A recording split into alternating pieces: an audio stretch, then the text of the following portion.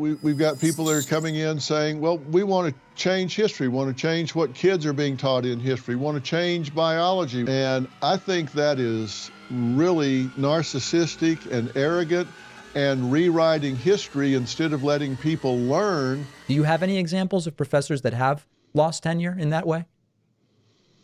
I do. Welcome back to Rattlesnake TV, guys. In this video, we are going to be watching Dr. Phil versus Dave Pakman, one of my favorites. They discuss a few issues such as the woke washing, I just made that word up, of history, as well as cancel culture in academia. And there are also a few very teachable moments and lessons that we can actually implement in our own lives here, which I will explain to you more at the end of the video. So with that, let's get into the first bit about history. What about the ones that fall under what you call the tyranny of the fringe? Because I don't think the smartphone example falls under that category, right?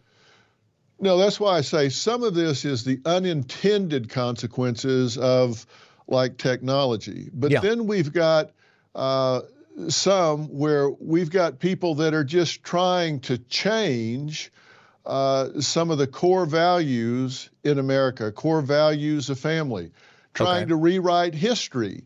And we've got people that are coming in saying, well, we want to change history, want to change what kids are being taught in history, want to change biology, we want to change all of the things that we have for 100 years had empirical data to support. But tell me more. I don't want to gloss over this. I really want to understand this. Changing history. Okay, what was the history that used to be taught that now has been changed by the tyranny of the fringe? Well, pick an area. We can talk about biology, where we have always had two sexes.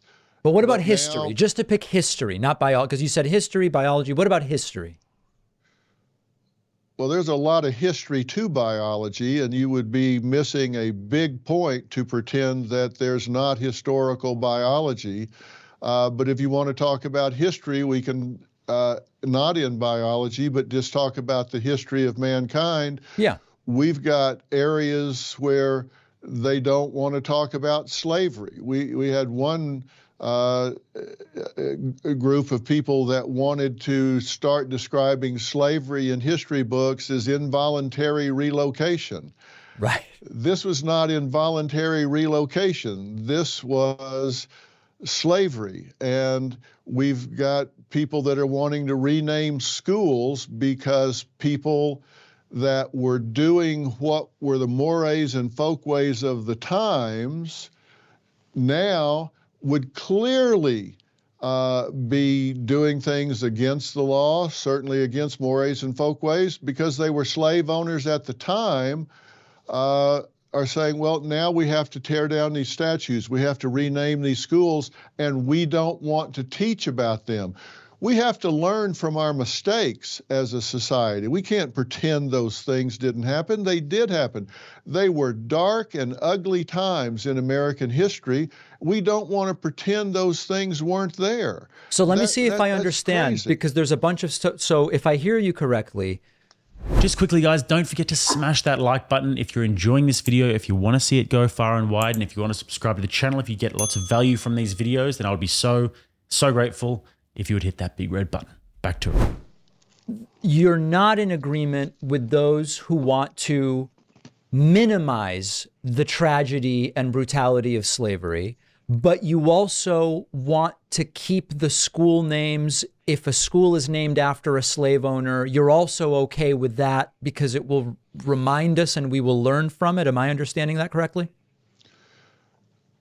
I think you're oversimplifying what I'm saying. What I'm saying is, if you're wanting to change American history to pretend that these people did not exist, and you want to measure them by today's yardstick rather than the yardstick at the time, that's what is referred to as presentism.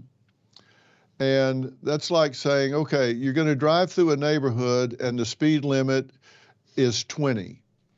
And you drive through that neighborhood doing 20, and then they come along and say, you know what, we're going to change the speed limit to 10, and we're going to give you a ticket for speeding when the speed limit was 20. It's now 10, but you weren't speeding when you were doing 20, but now it's 10. We're going to give you a retroactive ticket for doing what was acceptable at the time. That's called presentism. We're going to take what was done back at the time, pull it up into the current time, and condemn you for not knowing what was going to be acceptable 200 years later than when you did it. And I think that is really narcissistic and arrogant and rewriting history instead of letting people learn from the mistakes that were made in America and that we need to learn from so we don't make those mistakes again.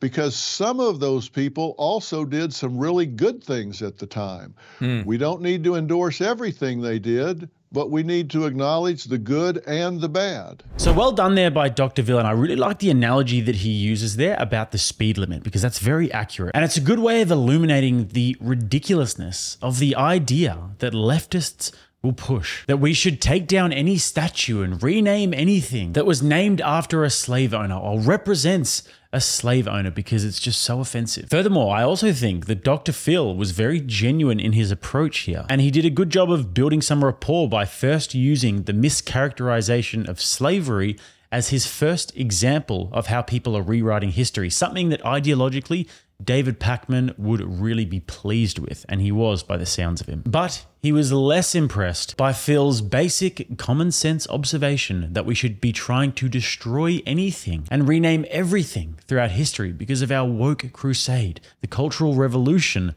that we are enduring. And I don't know about you guys, but I find it so unbelievably disingenuous when leftists will sit there and say, what are you talking about? Where is this history that's being changed? What examples do you have of science being altered for ideological purposes? Well, I mean, you can try and narrow the playing field or move the goalposts all you'd like, but if the conversation is a free and flowing one, there are a few pretty good examples. The best place to start is obviously the biological reality of what it means to be a man and a woman, something that leftist ideologues have come along in the past 7 minutes and taken a big old dump on. You could also look to the fact that, I don't know, people coming out of the education system these days believe that white people are uniquely evil throughout history, and they believe that white people are the only ones who engaged in slavery. Like, having to learn racism is a really interesting concept. How did you learn racism, just quickly? Yeah, because of like all the things that we were taught in school. Or how about the recent controversy where AI programmers in Silicon Valley are effectively writing white people out of history? Something that actually this week I went on Valuetainment and discussed. And by the way, guys, in case you didn't know, I've got a travel channel where this year we're going to be posting lots of different vlogs. And I've just posted a behind the scenes video from Valuetainment where you get to see the entire studio, the backstage, and how it all works. So I'll leave that link below and make sure you guys check out Rattlesnake Travel. And guys, onto the next part where they discuss cancel culture in academia. Now, I want you to keep a very close eye in this next clip on exactly what Dr. Phil's arguments are and how Dave Pakman goes about reframing the conversation. I'll check in after. When it comes to cancel culture, something you've also written and spoken about, what do you think is the prototypical or emblematic example of someone who was unfairly canceled over the last few years? Well, I think the idea of cancel culture is more than one person, and I'm not going to speak specifically about one person. What I'm going to say is you've got people that want their speech instead of free speech. And so they will come in and talk about in a university certain things that can't be shared, can't be talked about. We've got universities that have put out language that they highly recommend their professors to not use. One of them that jumps out at me from the University of California is they were encouraged to no longer say America is the land of opportunity, or the job should go to the most qualified person. They were saying you can't say those things anymore because they are considered to be oppressive. And if you have university faculty, even tenured faculty, that talk about those things or ask their students to take positions that are contrary to what they believe, what the students believe, they get grieved against, they get suspended, they get disciplined, and in a sense canceled at that You know, point. that's They've interesting. lost- Let me weigh in on that a little bit because that's very interesting. You know, in preparation for the interview, I looked at the academic setting because a lot of times when we talk about cancellation, we talk about, oh, a comedian who said or did something and then for a while they didn't have shows or something like that, you know, Louis C.K., for example, et cetera. I looked for the revocation of tenure for professors in a lot of these schools that you talk about or allude to. And really, it seems that when tenure is being stripped, it's for real wrongdoing. Plagiarism is uncovered, sexual harassment of students, et cetera. I really struggle to find evidence in a country of 330 million people of tenure being stripped just because of using the wrong language. Now, I'm not saying that there aren't wacky memos that go out, or I'm with you that this stuff exists anecdotally. But if we think about what is happening big picture, I actually struggle to really find examples of this as an epidemic. Tell me where I may be missing something. Well, I don't know what you mean by epidemic. Well, that it's happening, that professors are being stripped of tenure, not for serious violations of their you know, like I said, sexual harassment, plagiarism, being involved in criminality, but just because they said something that is maybe not politically correct. I'm just not seeing that tenure is being stripped from professors for that. Do you have any examples of professors that have lost tenure in that way? I do, and I'll provide it to you. How's that? I'll get you a list and send it to you. That would be, I would love to do that, because if that is happening, I want to expose that and I want to talk about that. So you guys might have picked up on that very slimy trick that was played there. So Dr. Phil clearly said that the faculty, even tenured, which means that he's not necessarily exclusively referring to tenured professors. He said that if they essentially don't toe the ideological line, they get, quote, grieved against, disciplined, suspended, and in a sense cancelled. He chose his words wisely there, and that is a very true statement. But then Pacman comes in with the shameless straw man and says, hold on a second, wait.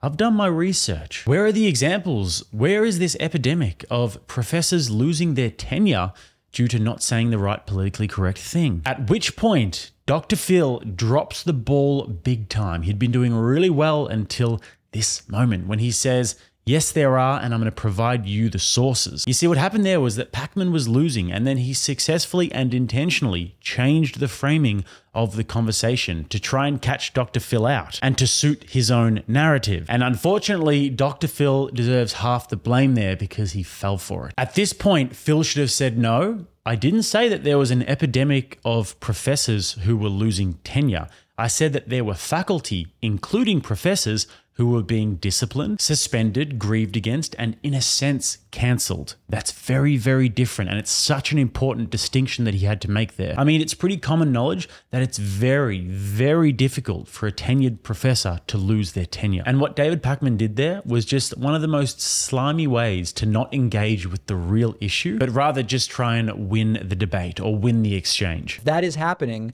You're ugly, you're disgusting, I'm going to kill you. You see, guys, when we have these conversations in our own personal life and in these types of situations, this is why it's so important to choose our words so carefully and also to listen very carefully to what your interlocutor or your friend, family, whatever it is, to what they're saying as well. Use the words that properly convey exactly what you want to get across.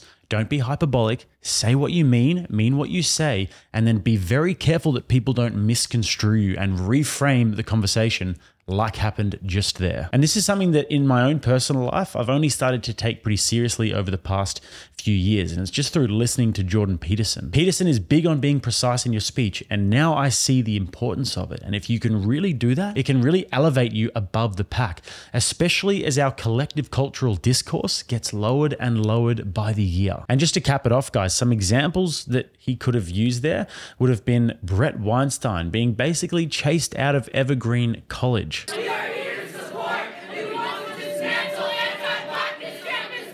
And also the reprimanding of Lindsay Shepherd at Wilfrid Laurier College in Canada by her Maoist professors for basically playing a Jordan Peterson clip in her lecture. So with that one, guys, hope to read lots of interesting comments below. And if you guys would like to find me, you can hit those links. Remember, I'm going to leave my travel channel below. You can check out our vlogs. It's going to be a big year for that. So looking forward to doing plenty of them. If you'd like to subscribe to the channel right here, if you'd like to watch another video, click right here. Till next time, I'm Jake. This is Rattlesnake TV, keeping you armed and dangerous.